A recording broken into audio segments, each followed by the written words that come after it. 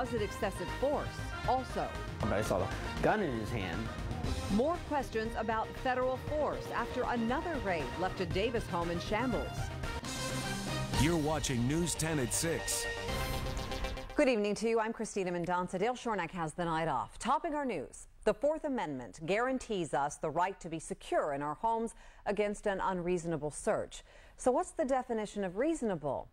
For a Davis homeowner, the raid in Stockton bears some frightening similarities to what happened to her in April. Linda Clark told News 10's Karen Massey investigators were looking for child pornography, but instead found what she believes were innocent tenants who thought they were being robbed. I saw the gun in his hand, and there was other people running around the house with guns in their hands. Tyler Murray Clark was jolted awake at his grandmother's rental home in Davis by ICE, U.S. Immigration and Customs agents.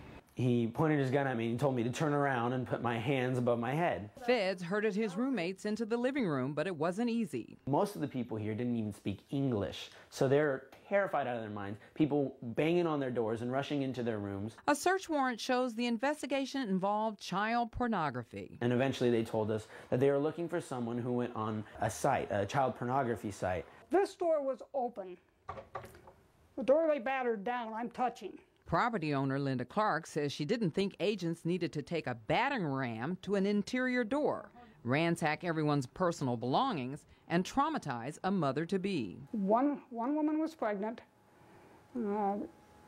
and miscarried 3 days later. Clark says agents seem focused on something that happened last year. Most of the tenants were not here a year ago.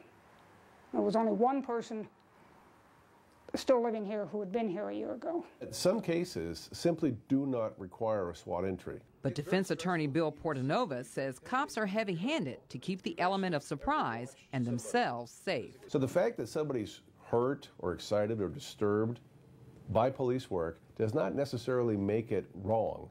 It's the nature of the work. Meanwhile, Clark has filed a complaint. They had a legal search warrant. What I'm objecting to is the way in which they conducted the search. In Davis, Karen Massey, News 10. Well, late this afternoon, we get this statement from U.S. Immigration and Customs Enforcement.